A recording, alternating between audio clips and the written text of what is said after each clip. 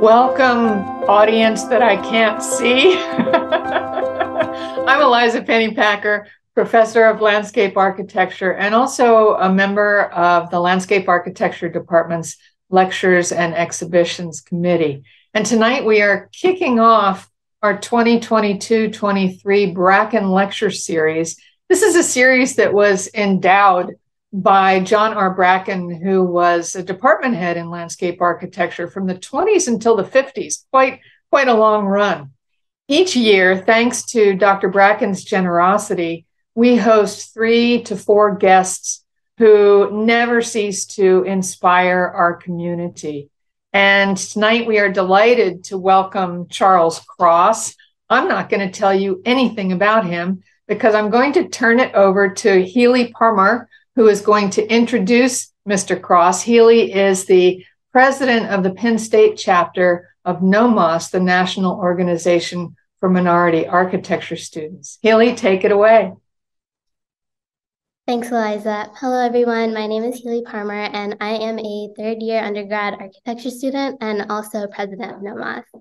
Today, I have the pleasure of introducing Professor Charles Cross, who is the Director of Landscape and Urban Design at the Detroit Collaborative Design Center, also a professor and faculty NOMAS advisor at the University of Detroit Mercy School of Architecture and Community Development, as well as a founding board member of the Black Landscape Architects Network. Before joining the Detroit Collaborative Design Center, Professor Cross designed with Smith Group JJR, Elizabeth Kennedy Landscape Architects, and artist Miss Mary of New York City, as well as the U.S. Department of Agriculture's Natural Resource Conservation Service. Yesterday, NOMAS had an incredible conversation with Professor Cross about his experiences and the extreme importance of community engagement within design, which is the topic of today's lecture. And with that, I will let Professor Cross take over. Thank you. Thank you, Healy. And I just want to take a moment here and thank everyone here at Penn State. You guys do a top-notch job. This has been a really great experience for me. So I've really enjoyed this. So thank you so much for all your work and all your help with setting this whole thing up. So I'm going to share my screen now, and I'm going to talk about some good trouble. And we're going to get into that a little bit. Okay, so, you know, John Lewis, civil rights leader, has always talked about good trouble. And, you know, he says, hey, go out and get into some good trouble. And sometimes you have to ruffle some feathers in the work you do. And so that's what we're going to be talking about today. You know, Whitney Young, back in 1968, he's a civil rights leader with the Urban League at this time. And he went to the AIA conference and gave them the business. Whitney Young let them know that, and in one quote, he said, you know, you guys are irrelevant to my community because you're not designing for our community. You know, and in this quote, every man is our brother and every man's burden is our own. Where poverty exists, all are poorer. Where hate flourishes, all are corrupted. Where injustice reigns, all are unequal. And Whitney Young had some powerful words that resonated with quite a few folks in the architecture community, because it was important that, you know, the Black and brown communities weren't being treated fairly due to a whole series of racist policies, such as redlining and then block busting, you know, less situations where resources were not being put into communities, jobs leaving the neighborhoods, and then we wonder why the neighborhoods look like they do, right? And so Whitney Young, the AIA has created an honor an award in honor of Whitney Young. And I think it's important. We actually won that award in 2017, and for our work in community design. So I just want to frame this discussion. We also just last week won the Michigan 2022 Michigan ASLA Honor Award for our work in communities and our commitment to working for a more diverse profession. So this gentleman is Steve Vogel. When we talk about good trouble, Steve Vogel was actually a student in the 60s, in the late 60s in Detroit. And understanding that before 1968, when Whitney Young made his talk, that there were a whole design centers were already being started. But Steve Vogel, this quote from Steve Vogel, good design for clients who do not have the ability to pay, a non-semester based service, and a service to the public agenda are the foundations for the creation of community design centers. Steve Vogel was the dean in the School of Architecture in 1994 when he started the Detroit Collaborative Design Center. And so we've been around for 28 years. Soon we'll be celebrating 30, so we're excited about that. This is our team. And so we have two co-directors, myself, and a host of other architects. We have Stephanie Onwenu, who's the Public Interest Design Fellow. And then at the bottom corner, well, in the middle, we have Bridget Murphy, who's our business manager, and Dan Patera, who was the previous executive director of the Design Center, who is now the dean of the School of Architecture and Community Development. And these are some of the backgrounds that the people in this slide have, from art, architecture to graphic design, social work, urban planning, urban design. So we bring a lot of different assets to the table. These are where some of our projects are located. We need to update this map, but we've worked with close to 200, I think over 200 community-based groups in Detroit. We also believe that engagement is very key and very important, whether we're trying to get the word out about how we engage through different publications, or it's how we engage on the ground, especially during the pandemic, where we actually would develop surveys and drop them on people's front porches to make sure that folks were included in the design process, because we really believe that's important. In our knowledge sharing, we have a couple of books out, Syncopating the Urban Landscape, which chronicles several of our projects and the processes undertaken to complete those projects, and Activist Architecture. If you're interested in community design, Activist Architecture is one you really want to get. These are free downloads on our website, so feel free to go download these. There's a lot of good information here.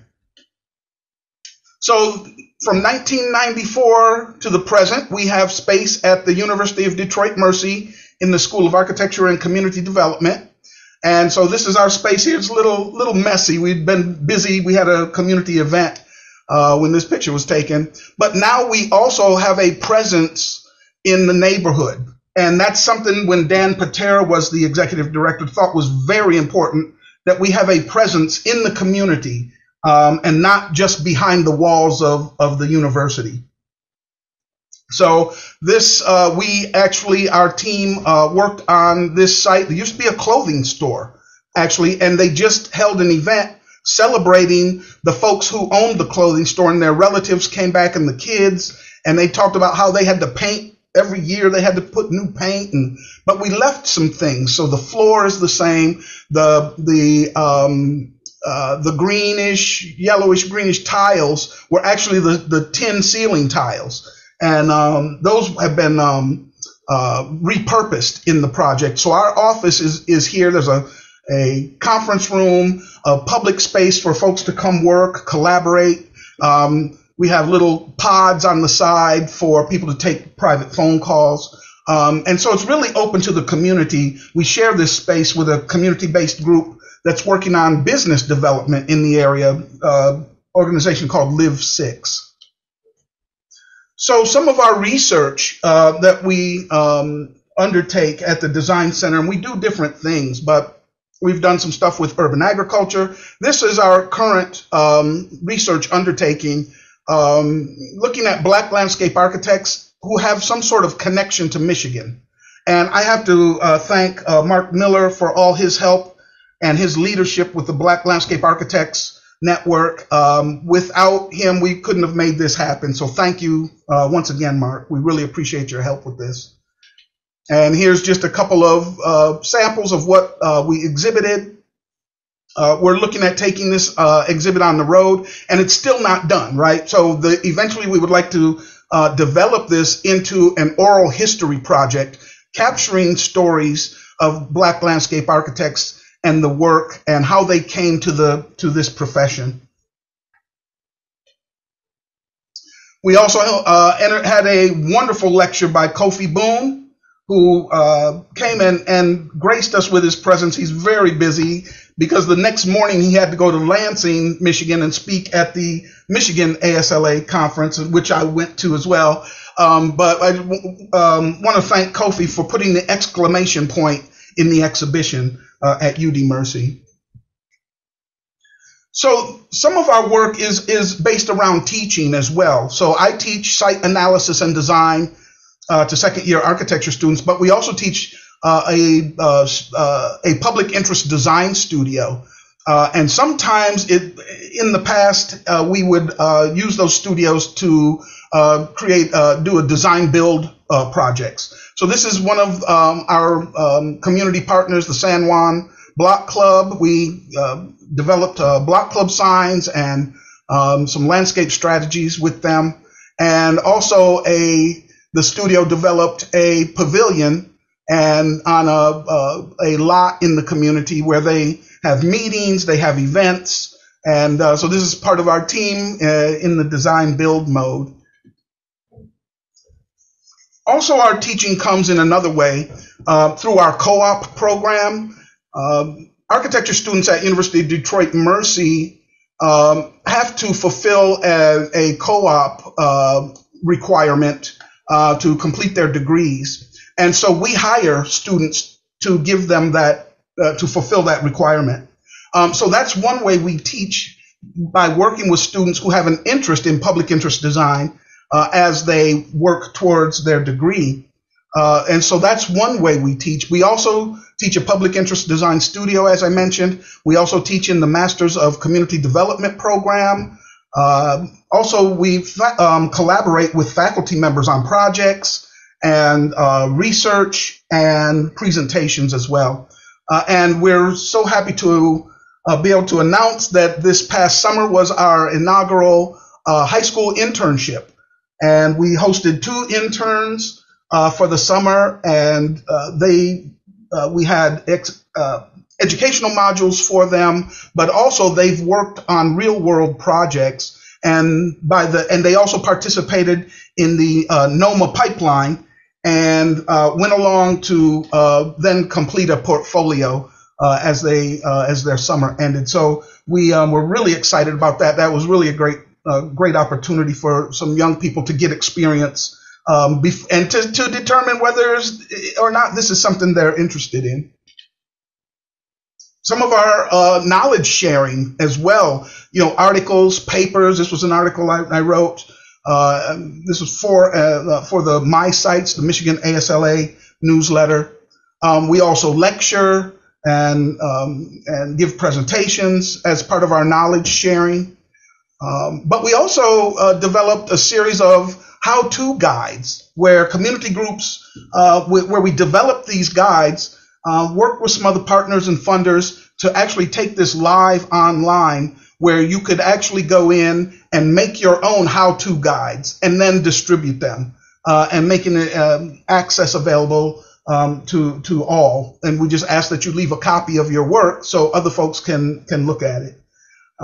So this was just another, and I think we received a SEED award for this work. Another program that we have is our Grassroots Design Access. All too often, community-based groups don't have the funding to hire architects or landscape architects in a situation where they need design, but they can't afford it. And so we approach this from the standpoint that, well, they deserve good design, and because you don't have a lot of money, shouldn't exclude you from that. So we've been able to work with funders, Kresge Foundation being one, to develop this grassroots design access, giving access to grassroots organizations. So this is Avalon Village and some of the work they're doing in transforming one of the block that they occupy in Highland Park, Michigan, which is inside of the city of Detroit. Here's another project, the Hitha Healing House, which is a space that's being developed for victims of trauma. And the woman who started this project had several incidences of trauma in her life, one being the loss of a child and a baby, I should say. And so she wanted to create a place where people could come, and especially in the Black community, to have access to healing and ways to deal with that trauma. So this is another one of those projects, and we're going next week. I think they've started some work on this, so we want to go see the progress. Speaking of those who have been victims of trauma or have had situations when there's been problems, we developed working with the University of Detroit Mercy's campus ministry and the facilities, developed a plan for a healing garden. And this, because of the overwhelming loss of people from COVID, family and friends, that the university ministry was able to pull funding together to work on this project, to create this kind of moment to pause, to take a step off of the main walkway, and just to have a silent or a quiet moment in nature, right? And so we built this, and we're now starting on a phase 2 for this. So this is what it looked like the other day. Beautiful, just a quiet place where you can sit and reflect.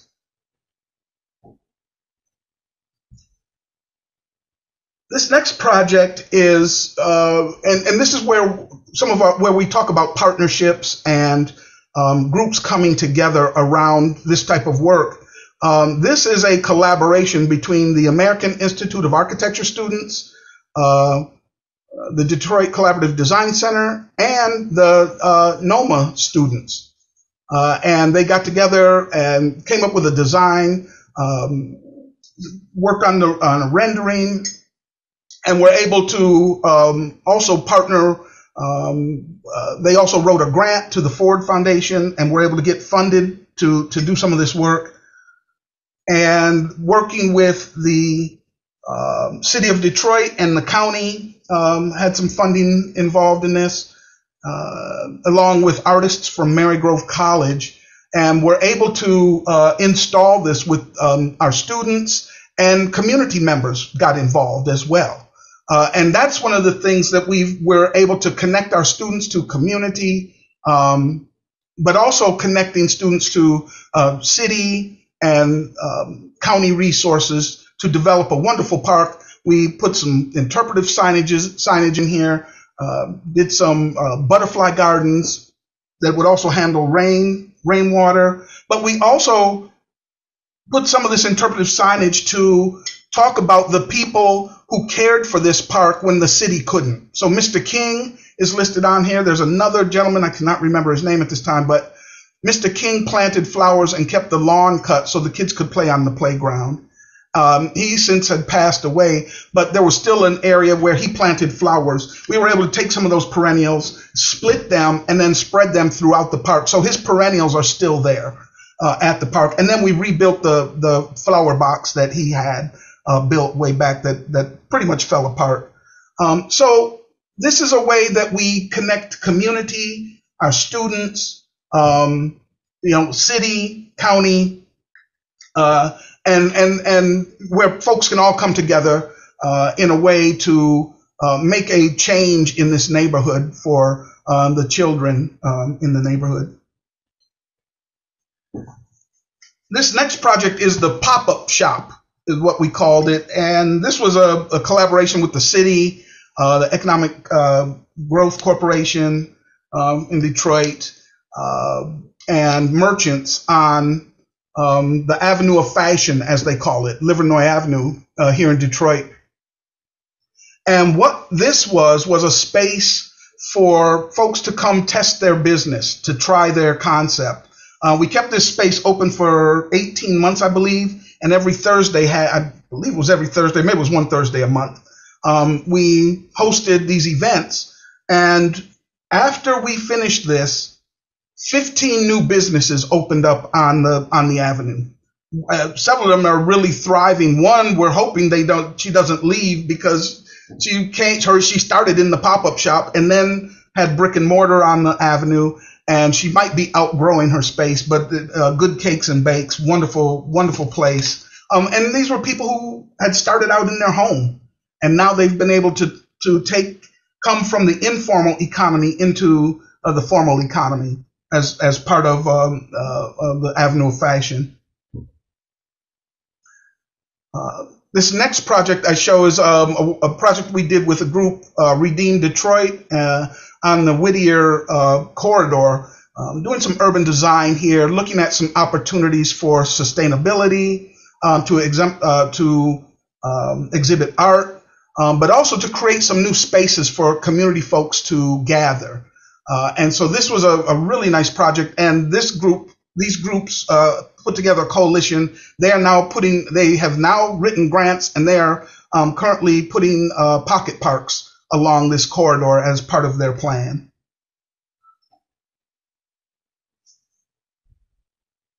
This next project, and this is an older project, but I wanted to show this because of the connection to urban agriculture. So there's a group, Neighbors Building Urban Gardens, and they wanted to do this local food system house. They were able to purchase the property. I know they've made some improvements, but the idea was that to create a greenhouse within the house, the existing structure that was there, and then to be able to reuse rainwater, to be able to start their crops over the winter, which then they move outdoors. So it's looking at how they can be sustainable, teaching skills to folks at the very beginning of the food system in the urban agriculture area. This next project this is just a brochure that we put together, a study actually. We did a charrette with this group, the Detroit River Project, and they're looking at getting heritage status bestowed upon the Detroit River due to the role that the Detroit River played in freedom seekers and formerly enslaved people seeking freedom. And so Detroit was a major stop on the road to freedom, and it's been very well documented. And so this statue is on the Detroit side. There's an accompanying statue on the Canada side. And so we worked with them in understanding assets and looking at how to leverage assets for heritage tourism.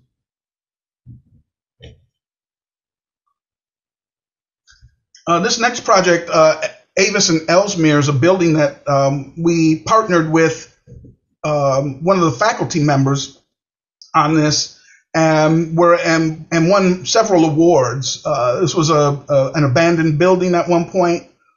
We came in, and it's now a headquarters for a community-based organization that works with youth in Southwest Detroit, working with local artists and local metal workers to make a really wonderful space. We had a retreat here once, and the space is actually absolutely beautiful.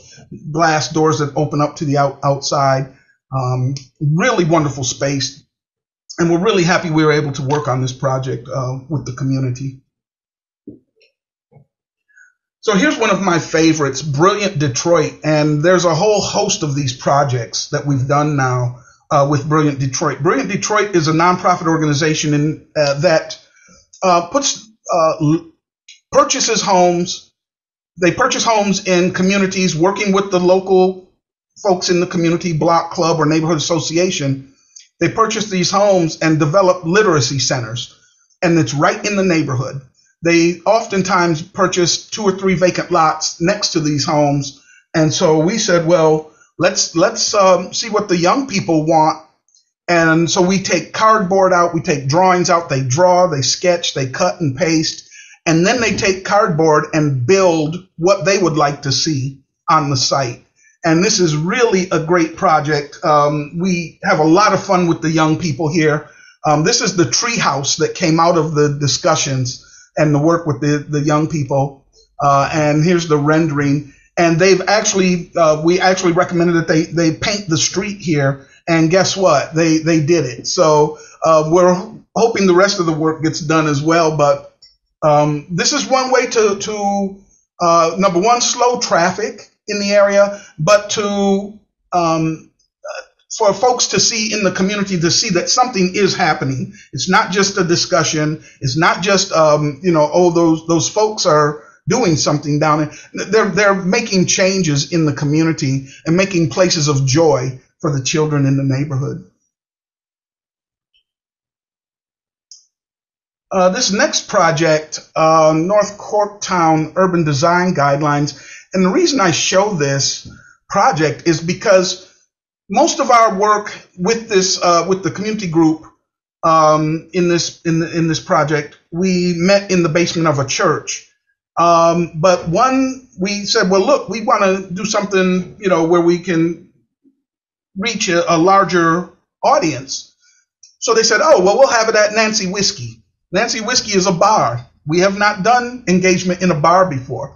But this was really interesting because we had folks come, you sign in, you get a ticket for the buffet, you can go, get food, you can also get a drink, and you also get what we call North Corktown cash. So you got these dollars that we made, and you went around the boards, and they have little slots, and you can invest your dollars in these different in these different scenarios, which then gives us the opportunity to prioritize what's most important to the community. And what happened here was that some people who would never come to the community meeting came and got involved. And the other thing is that some firefighters happened to be there that evening and celebrating the life of a fallen comrade in their work. And they got involved. And we heard some stories about why it's called North Corktown, because the insulation was made of cork, because there were cold storage buildings. And they told us when these buildings catch on fire, they burn hot and long.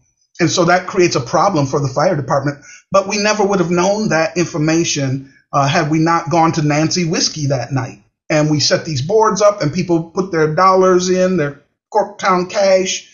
And then we came out with a series of priorities, which then allowed us to develop some urban design guidelines.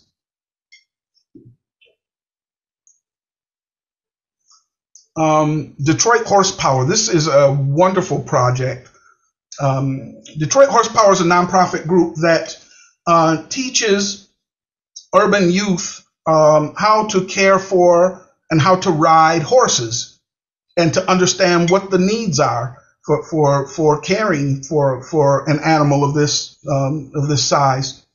And so they came to us, and we wanted to talk about what the youth that are in this program are going to bring to the table.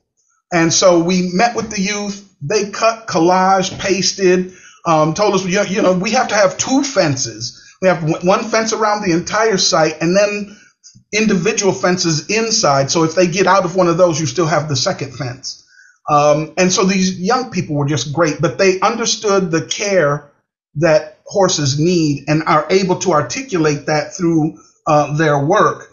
And so we developed some renderings. This has now been passed on to an architecture firm that's now, I believe they're working on CDs at this point. So we're really excited to see this project come online.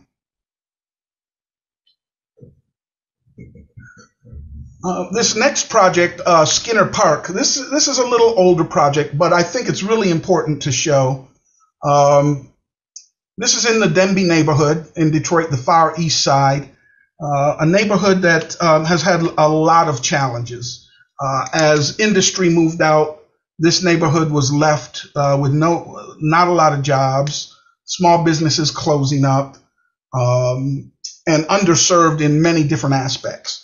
So working with the students at this school, the school, Denby High School, we were actually there to work with them on their capstone projects.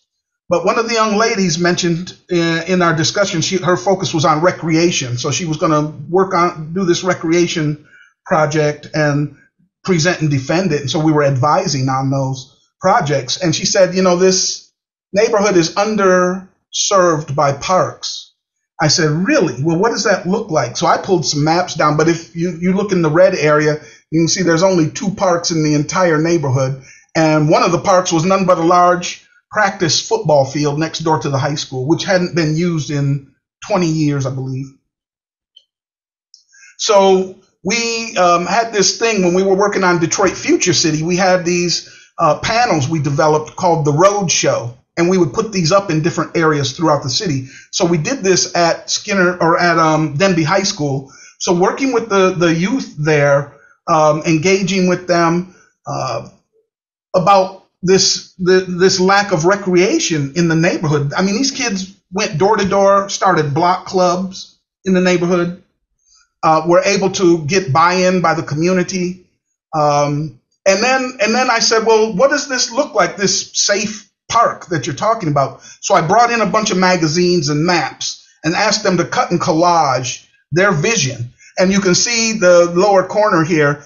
Every child loves a fun place to play. Every child deserves one too. And I thought that was so powerful because they know that this community is under-resourced and they get it. And so I said, well, let's take a look at this. They cut and collaged. We eventually had the entire senior class cut and collage. We met with the class president and student government. We met with some of the underclass, members of the underclass, and we came up with some ideas. I did a sketch. The Kresge Foundation gave us some money. We split that with one of our community partners, and we went back to work. And then a group came in and said, well, we think this is great. So we're working with the school district, we're working with the teachers and the administrators and the student government here. And a group came in and said, well, we'll come in and help develop this project for you. And the community said, well, we got to vote on it first. Number 2, you don't just walk in our neighborhood like that. And so the community voted to work with this group. They then said, well, we'll bring our committees together. They said, yeah, you can bring your committees, but we're going to co-chair those committees with you. You're not just going to chair these committees because you don't know this neighborhood, and there are things that you guys are doing in your committees that we need to learn so we can learn from each other. And this is how the meetings got really big. But we were able to put all of this together with volunteers, the head of the organization that came with funding, came with volunteers, also helped to raise funding. And here's one of the community members, Sandra Turner Handy. And it's really amazing when you can step away and let somebody from the community present to the mayor. So here's the mayor of the city of Detroit, and Sandra Turner Handy is telling him what's going to happen here. And this is a city space. And so the city was like, oh, this is great. And so the project, we worked on drawings, lots of meetings, renderings, and then a kickoff. And we had meetings on site. Students came back who graduated, came back to help work on the project and actually were hired by one of the community groups to do public relations for the project, a journalism major, young man in the green in the lower corner. Volunteers came out to help.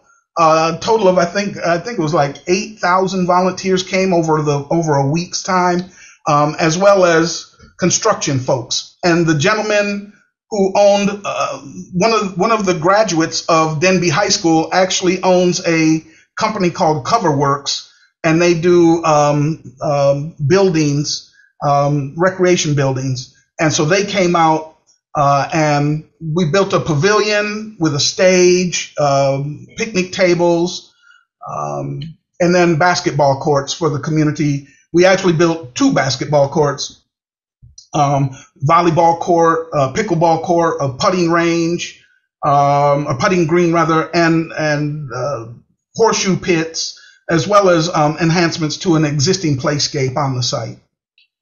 This so out of that discussion of we have nowhere safe to hang out in this young lady's recreation capstone, we ended up with a $1.4 million park.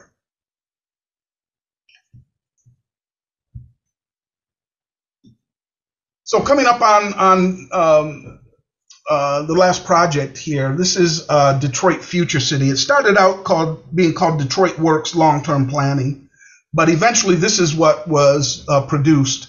Kind of a 50-year plan. Wasn't a master plan, but it was developed to understand the existing conditions. I mean, and so during this time period, Detroit, General Motors went bankrupt, Chrysler went bankrupt, and the city went bankrupt, all while we were working on this. And so there was a lot of folks were very uneasy. Folks were confused, didn't know what was going on. Are they closing? The mayor at that time made some unfortunate comments about, well, we're going to have to close some neighborhoods down. And so then people are like, oh, so you're coming to close my neighborhood?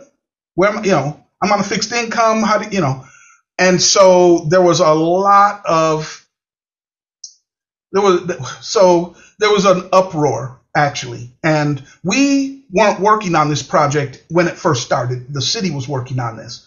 And the mayor came to one of the meetings. They invited 500 people to this community meeting.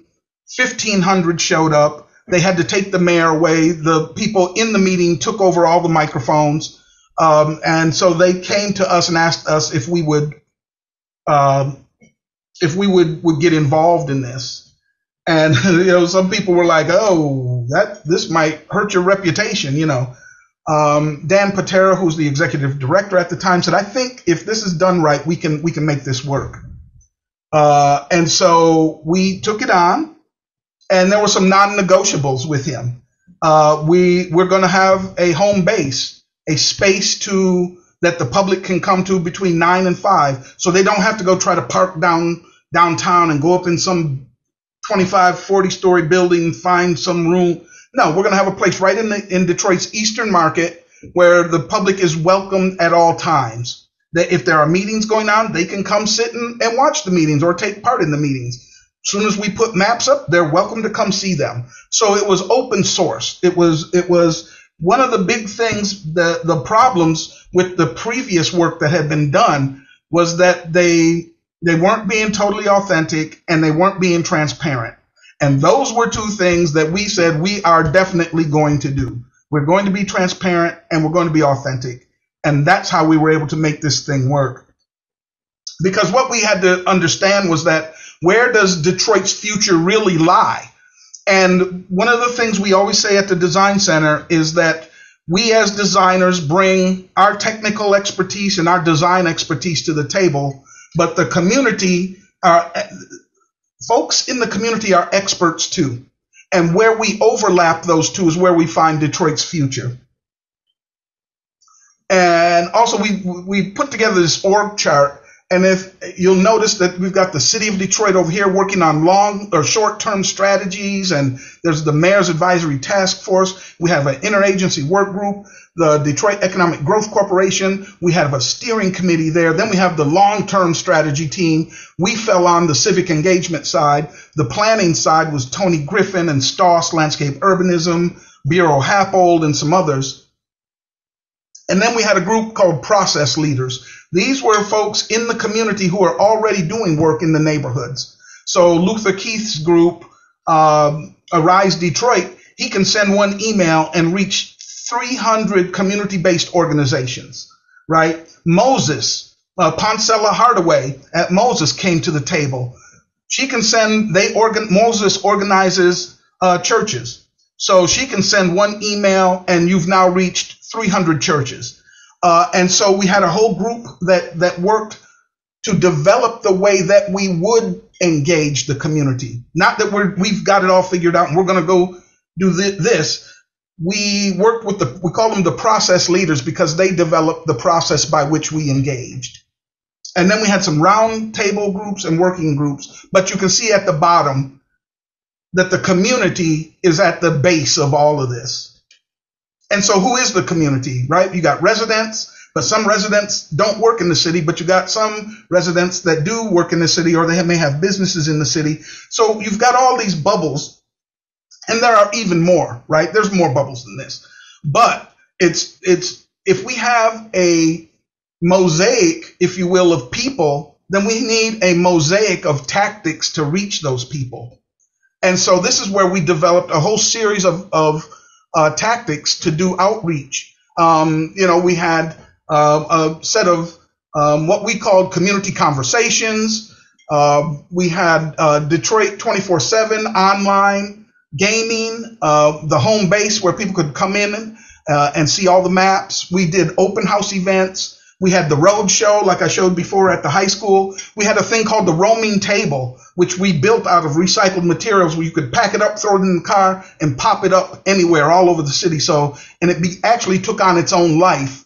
And people would, hey, could you bring that table thing to our community barbecue? We got some things we'd like to say. And so we did that. We had different working sessions with different groups, youth engagement at the schools. And so this is all the things I mentioned. This is the schedule. This is what the schedule looked like. And we did this in 1 year. I went to 148 community meetings in that 1 year. Along with myself and some others, we actually had conversations with over 6,000 people in that manner. And so we had all the maps up, people could come, and we put conversation bubbles so people could see when comments changed or informed the design or informed the plan. So throughout this, taking this mosaic of tactics, if you will, we were able to engage and have 163,000 interactions. We kept GIS maps with all of this stuff. We had 70,000 survey responses and over 30,000 conversations between that roaming table. I would go sit and work in coffee shops and just have conversations with folks. So we were able to develop the document. We had a celebration. We passed it out to the community. And this is, it's interesting because our current mayor came by the home base, excuse me, and with some advisors and looked at all the maps and dissected all these maps and said, and one of his advisors, I overheard him whisper to him, he said, you don't run your campaign on this, you govern by this. And so now the current mayor is actually using some of this information and setting conditions for things in this document to happen. One of the things that we wrote, Dan Patera made sure he lifted up in the document, was that there needs to be an office of implementation. You've got to have an office making sure this stuff can happen. And so now there's the office, Detroit Future City office. They now are functioning as a think tank and working to change policies and to create policies that will allow things in the document to happen. They're also providing grants, to community-based organizations to be able to implement some of the things in the document. And so they're really, and I would, if you get an opportunity, go to their website. They're looking at equity, they're looking at businesses, they're looking at a whole series of different things for the city of Detroit. So one last thing I wanted, because we started out and we talked about good trouble, right? And we talked about civil rights, and John Lewis has been such an advocate, from civil rights era and just the things that he's gone through.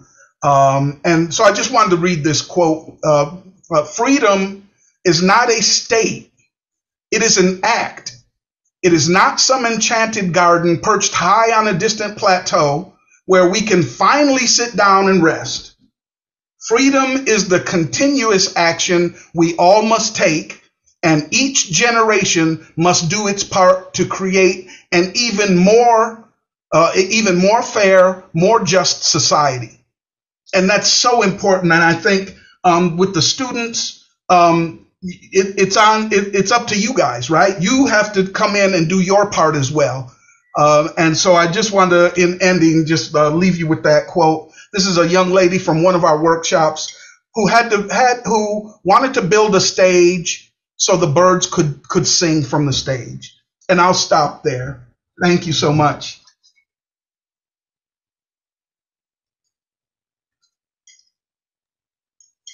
So, thank you, Professor Cross. I'm going to applaud massively. I'm sure we have a massive audience applauding. I'm Peter Stemple. I'm another member of the lecture committee together with Professor Pennypacker and Professor Sosa. And it's really an honor to have you here. One thing we didn't say at the outset is that when we queried students about who they wanted to hear from, you were one of the most popular choices out there. And I think your lecture tonight really speaks to our students' desire to make a real and meaningful difference in the world and to do, as you just said, take real action. So we're opening the floor to questions, and which Lauren is relaying to me. So, hi, Charles. Thank you for a wonderful set of design stories. Can you say more about the horse farm?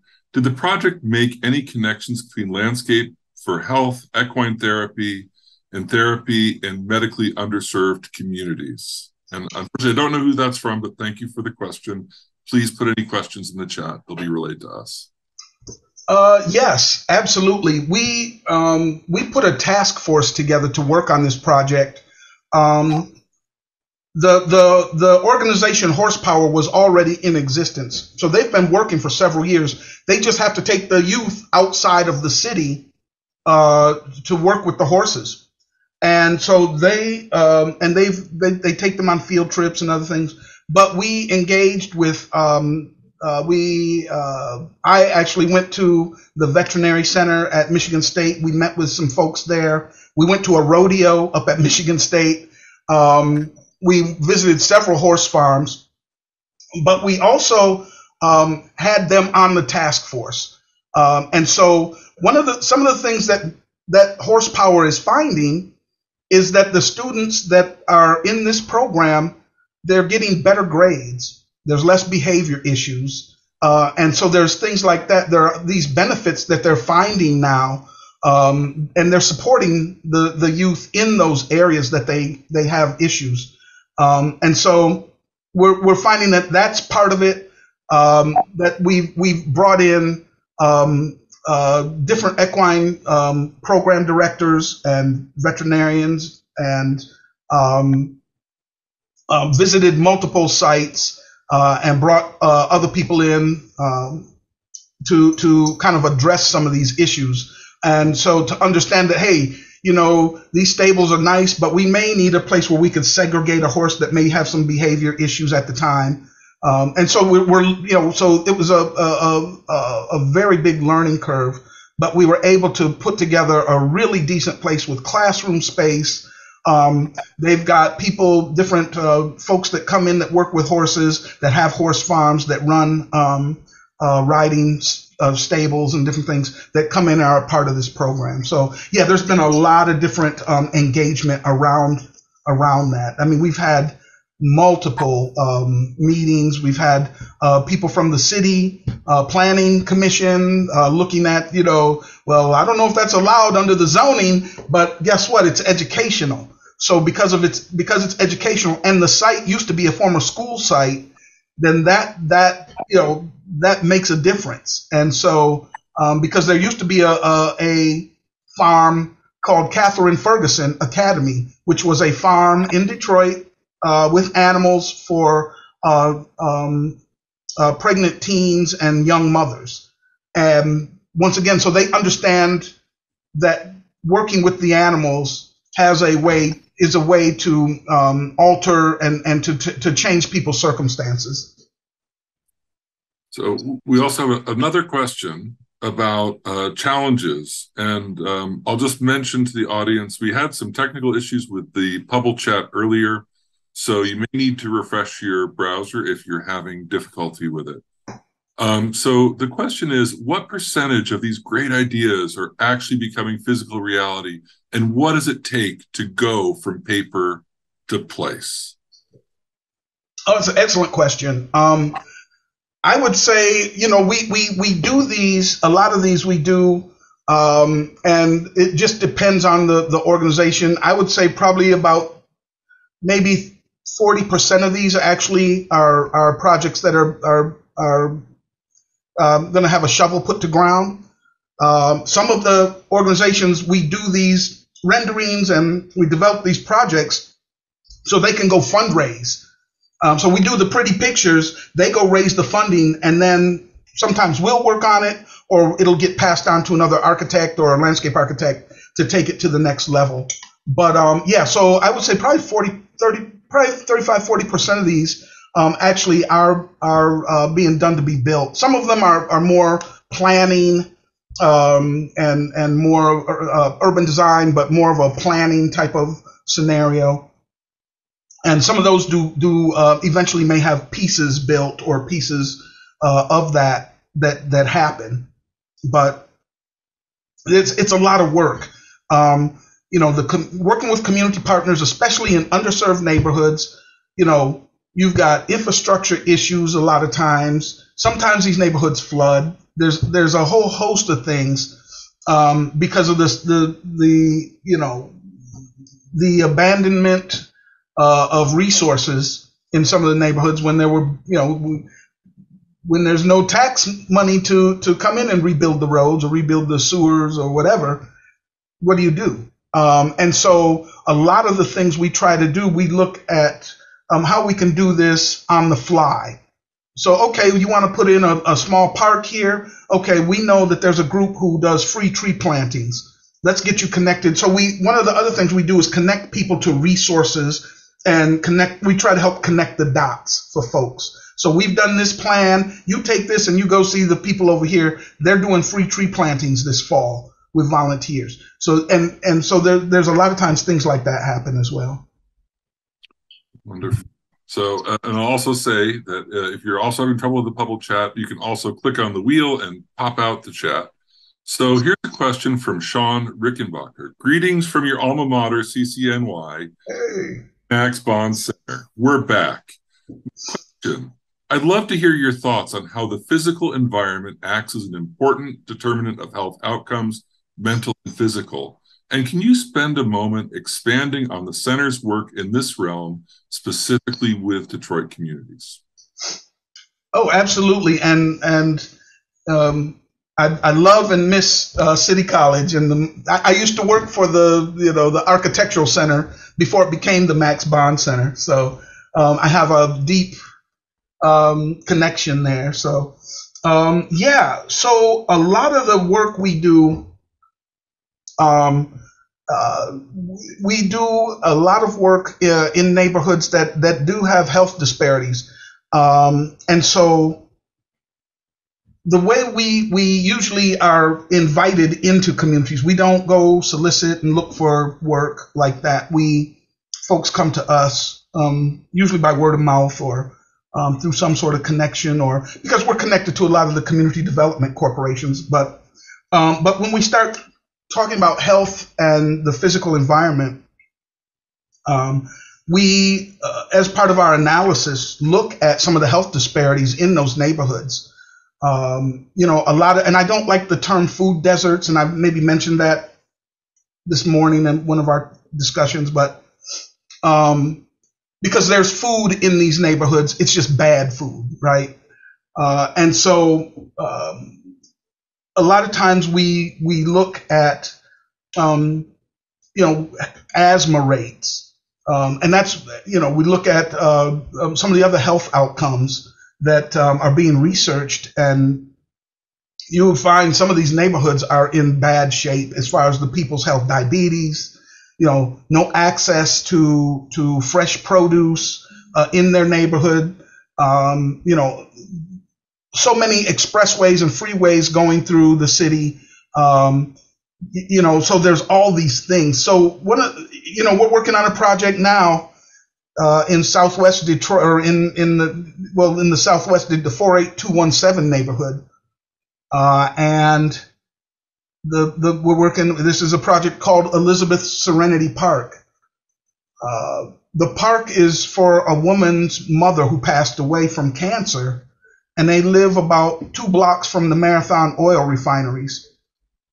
And you can see the fumes, and 10 people on that block, and I don't know how many houses are on that block, but 10 people all have died of cancer on that block. And so this is really important when we're looking at air quality.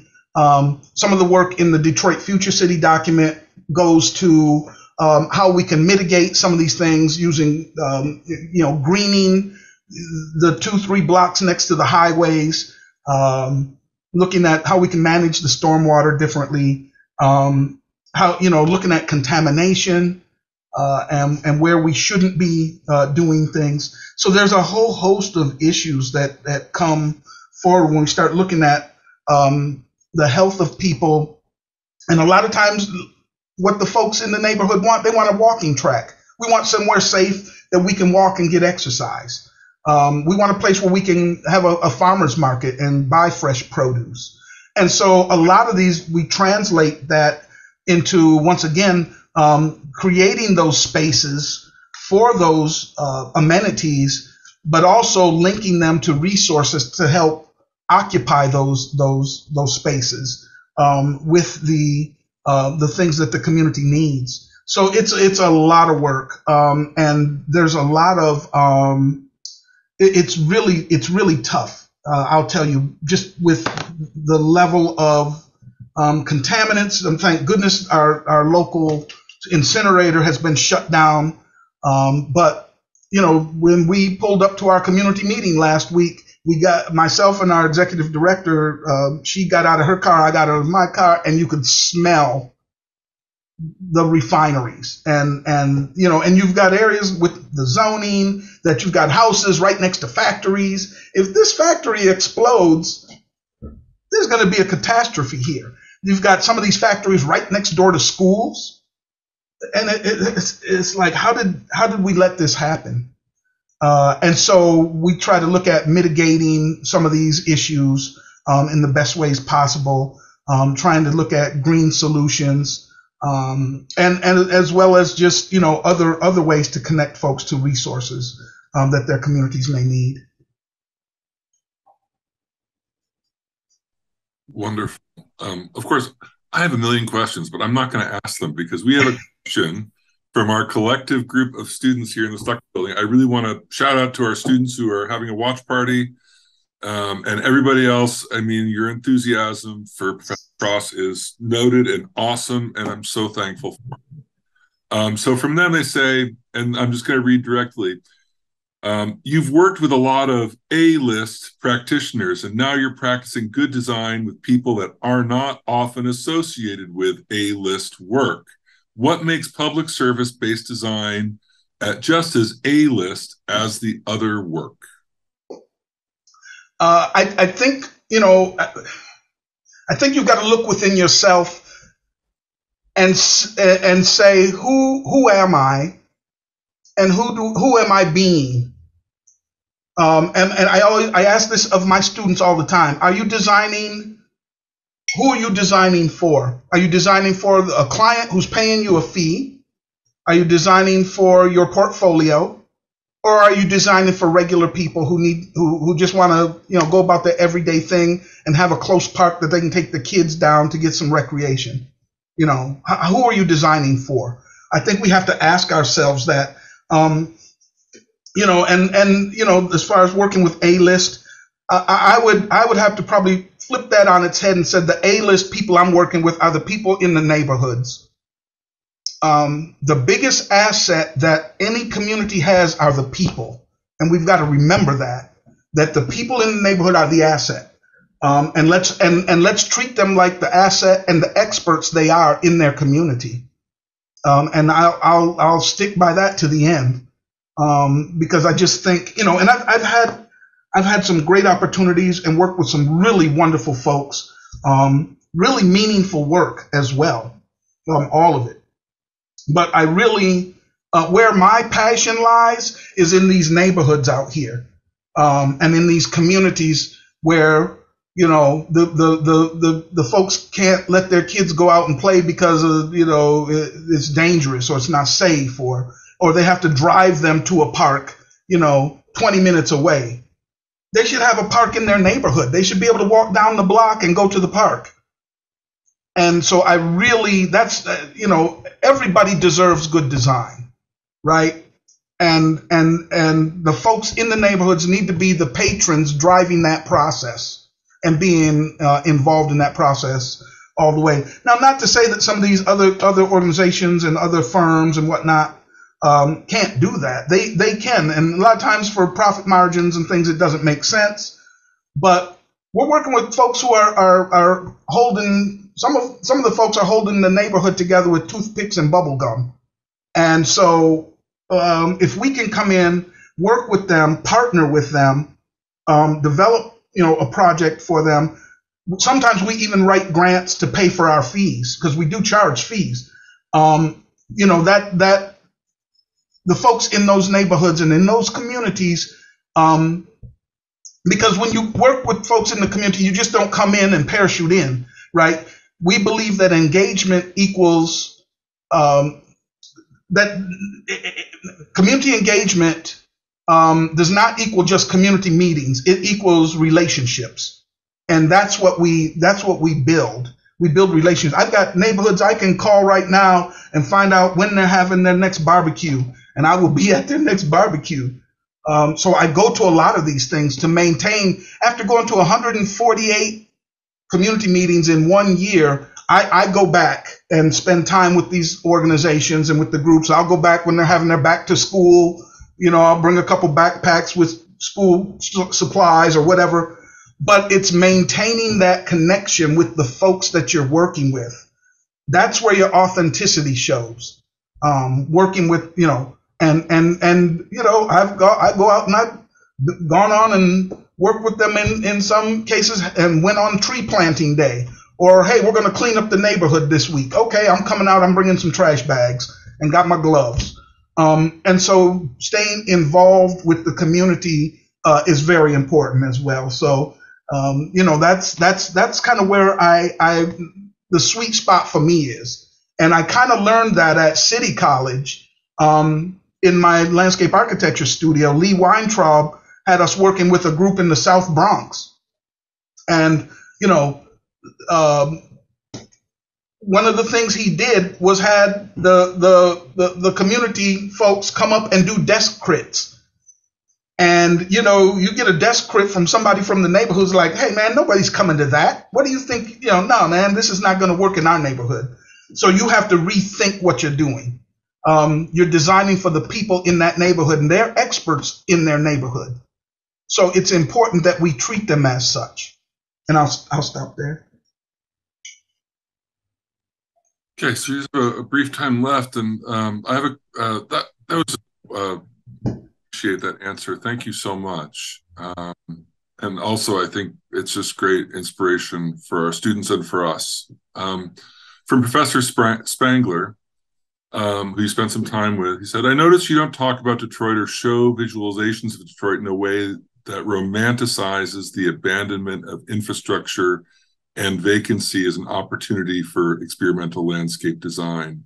I remember some years ago when this was very stylish in landscape architecture. Did you notice this trend from designers coming from outside of Detroit? And was it something you had to contend with as you advocate for more people-focused design?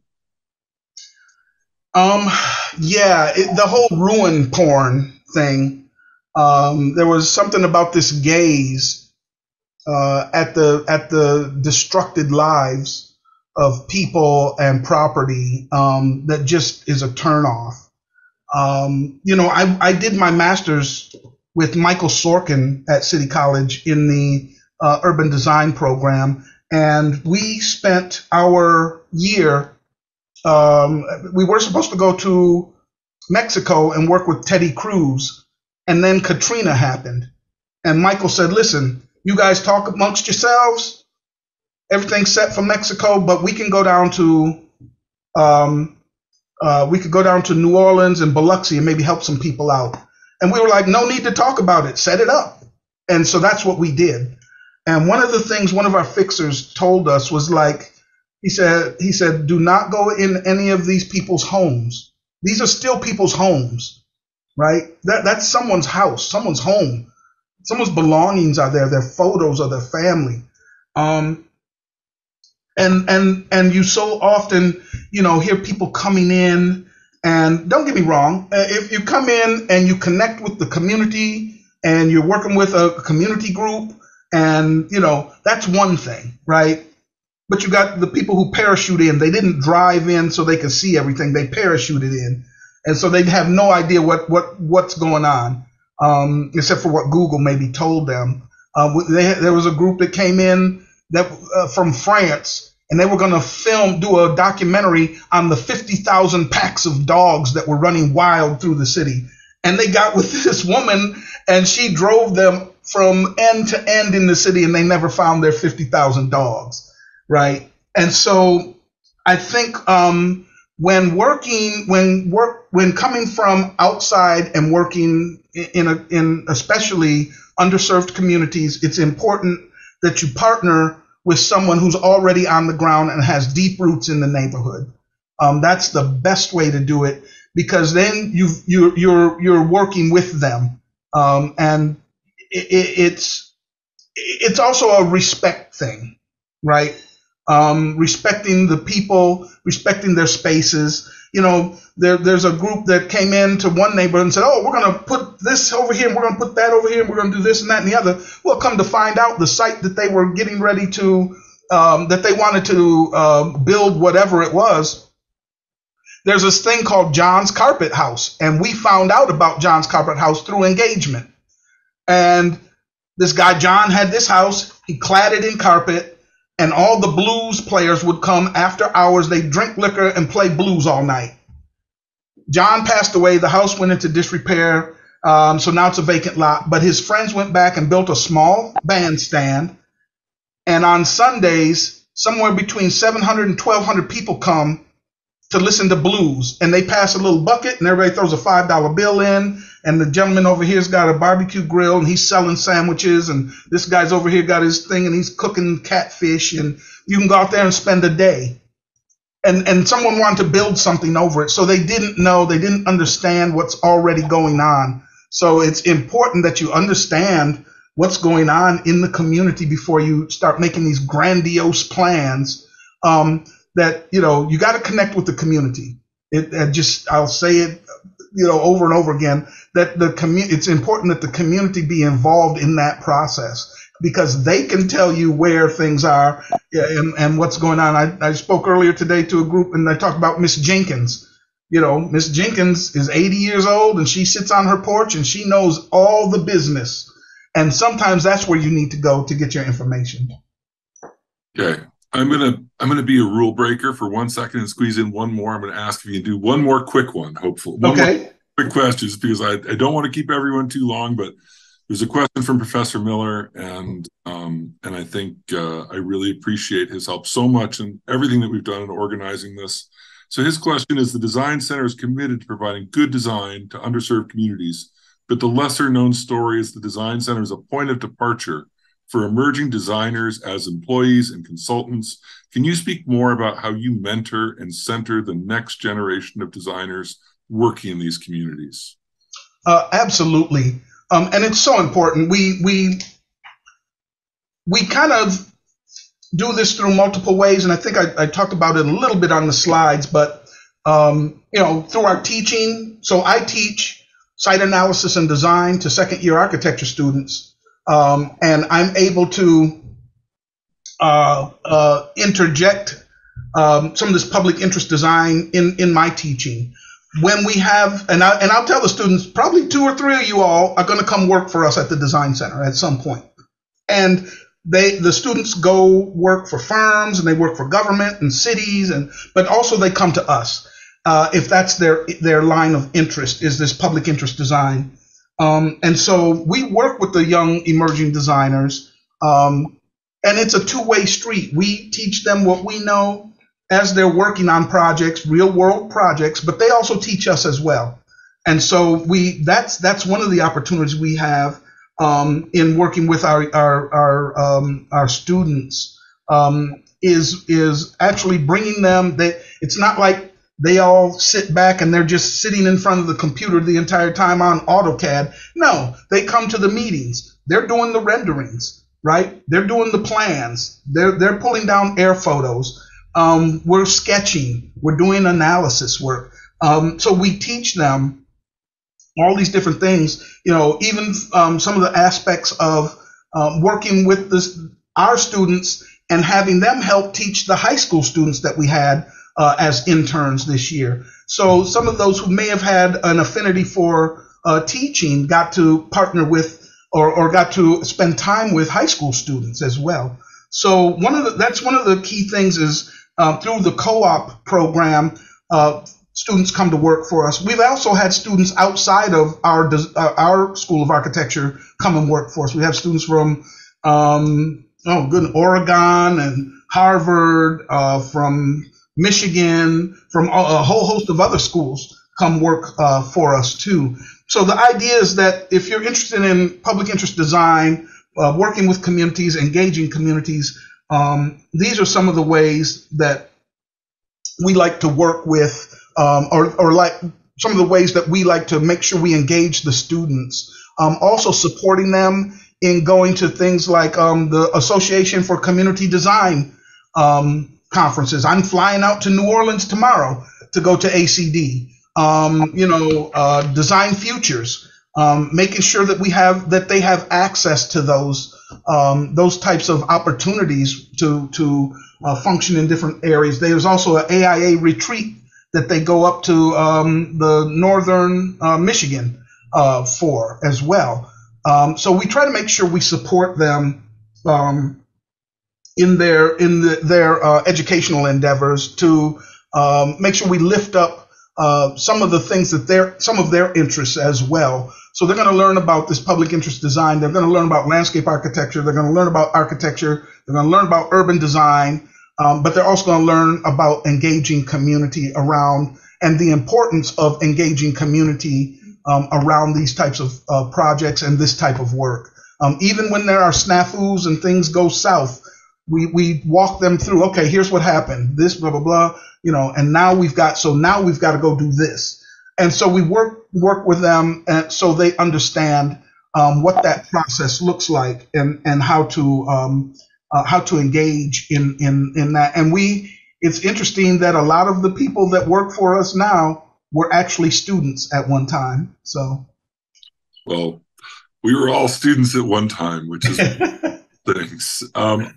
So it's incredibly inspiring, and I know many of us on the faculty. I'm not the only one who says it, but I say it to all of our students.